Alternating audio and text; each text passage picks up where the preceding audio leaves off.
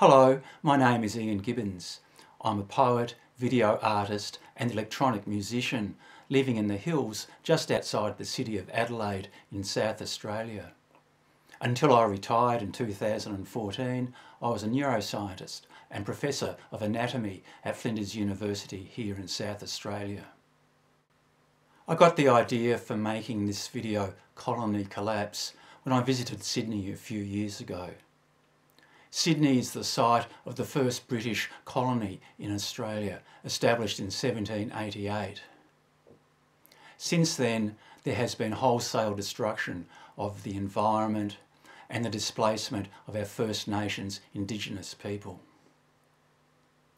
However, it's obvious walking around Sydney, the cliff tops and the suburbs of the old part of town, that nature is still dominant.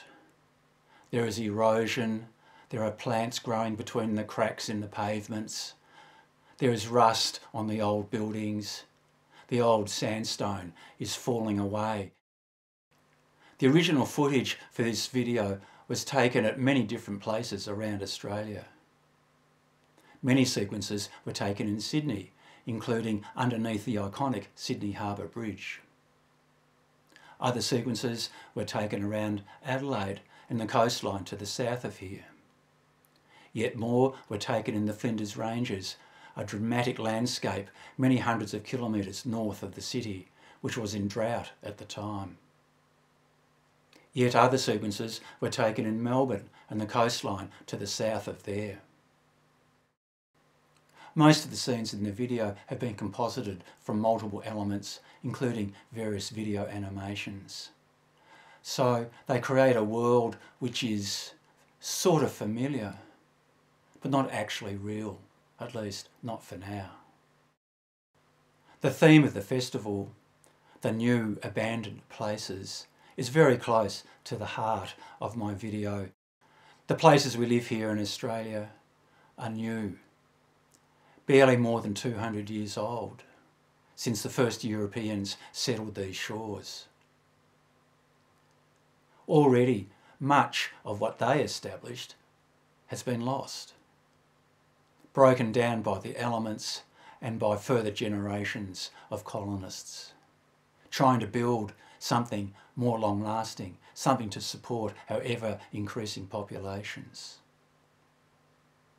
Yet the Indigenous people, the First Nations people, have been on this land for more than 50,000 years, maybe 60,000 years, maybe even more.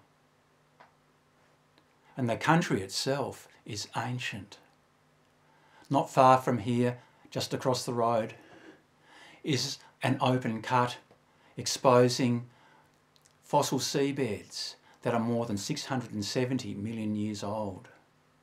These are older than the very first forms of multicellular life that evolved on Earth. The environment is always changing, yet it lasts. It continues, as will life on Earth long after we have gone, long after our cities have fallen into disrepair and ruin. Once we have gone, once our places have been abandoned, fallen into ruin, nature will come back. The plants, the animals, the fungi, the microorganisms will regain the land that we have taken from them. They will regenerate the atmosphere, the earth, the waters. They will continue to evolve into new forms, different forms, that can take advantage of the state of the environment within which they find themselves. And our descendants, what will they be like? What will they have inherited? It depends what we do next. It depends on how well we treat the organisms with which we share this world. It depends on how well we treat the very earth itself.